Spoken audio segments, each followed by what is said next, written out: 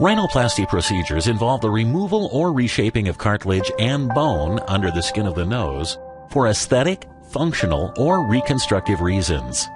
The surgeon may utilize reinforcing cartilage or bone grafts and then replace the skin, giving the nose an improved look, whether the desired result is a larger, smaller, shorter, longer, or more refined nose.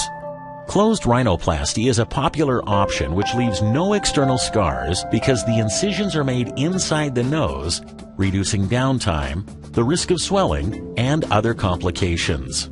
Open rhinoplasty uses an additional incision on the outside of the nose, in the tissue that separates the nostrils, which enables the surgeon to peel back the skin of the nose and expose the interior structure for alterations. This may be the best choice for complex rhinoplasty cases. It provides the surgeon with better visibility and access to the interior of the nose. A revision rhinoplasty is intended to correct, revise, or improve the results of a previous procedure. The corrections required during secondary rhinoplasty surgeries can be complicated, so the procedure is typically performed using the open technique, providing maximum visibility and access for the surgeon.